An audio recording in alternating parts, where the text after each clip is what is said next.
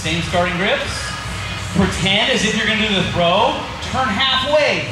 The killer to the hip throw is to have his hips drop backwards. So if I try to throw that way and he does this, good luck trying to do a hip throw. So just convert your energy to go down and then take the heel kick takedown. Any questions on duck walking?